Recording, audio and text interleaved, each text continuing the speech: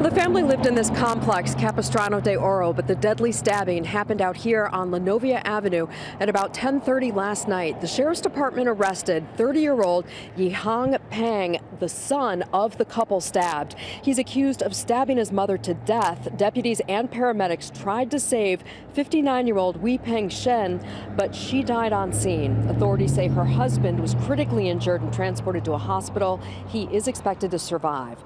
Their son was involved in a fight with his parents, deputies say, and it escalated. He began stabbing them and neighbors called 911. Deputies were on scene within a minute. Pang tried to run, but he was caught and arrested for murder.